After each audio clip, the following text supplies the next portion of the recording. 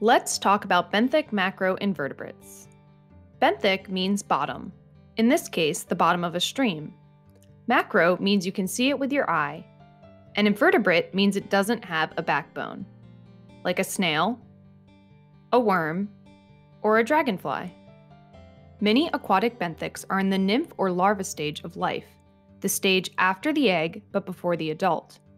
Many of these benthics will become the adult insects we see flying around in the summer. For example, all dragonflies start their life off underwater before emerging as winged adults. Why do we care about benthics though?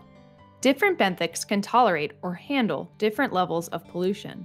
Some are very tolerant, others are more sensitive, and some are in the middle or moderately tolerant. Sensitive benthics can tolerate very little pollution in the water. Therefore, we find them in places where the water is healthy and clean. Tolerant benthics can be found in all types of water quality, but we find them more frequently in streams that are not so healthy because the water is too dirty for sensitive benthics. Moderate benthics can tolerate some pollution, but not a lot. Over the years, scientists have identified which benthics are tolerant, which are moderately tolerant, and which are sensitive. With this information, we can determine the health of a stream by which benthics live there. This is Eric, and today we're going to be teaching him how to collect benthics. First, we need to make sure we have all of our equipment. Eric, do you have your boots? Great! How about your benthic net? Uh-oh, looks like you don't have it. Alright, here you go. We use our benthic net, also called a D-net, to sample different habitats throughout the stream. A habitat is an area that is the natural home for an animal, plant, or other organism.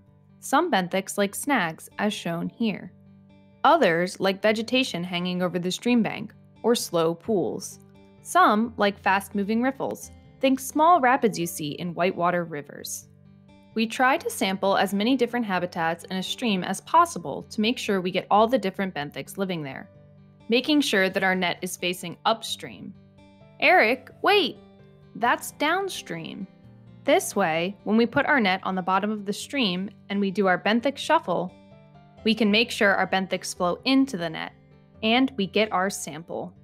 Once we have our sample, we dump everything into a big pan of water. Then, we take out the big leaves, sticks, and rocks. Even though benthic macroinvertebrates are macro, they're still pretty tiny. So, Eric, what are you doing? Remember, benthics are small, so we need to make sure we look at each leaf carefully before we toss them out. In this sample, we found a number of different benthics, including tupulids, caddisflies, dragonflies, stoneflies, mayflies, and even dobsonflies. We know that stoneflies, mayflies, dobsonflies, and some caddisflies are very sensitive to pollution. This means that this stream is probably pretty healthy. Unfortunately, this is not the case for many of our streams. Things like litter and pet waste make many of our streams unhealthy. What can you do to keep our streams clean?